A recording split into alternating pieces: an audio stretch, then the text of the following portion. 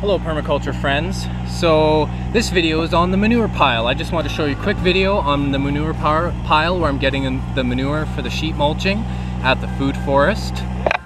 So yeah, so this is the manure pile. As you can see here, we're loading it up with the Kubota.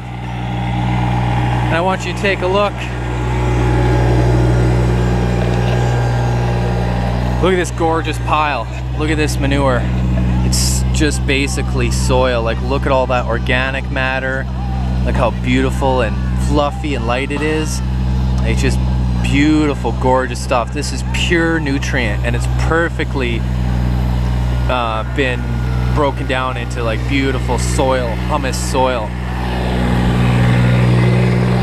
So you can see over here in the pickup, I just look how fluffy this is. Look how beautiful this is.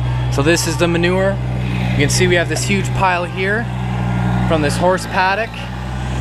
Now this horse paddock is a desert, as you can see, but I've spoken to my friends, and over the winter we're going to set up a grazing procedure and some separate paddocks and figure out how to take this desert here and turn it back into a functioning ecosystem. And we're going to use some of that manure, but as you can see from how much manure is over there, there's just way too much to do anything with here. Like, we can afford to take some away. So we're going to take some to the food forest, we're going to use the rest on this land, and we're going to rehabilitate this land from a desert back to something great.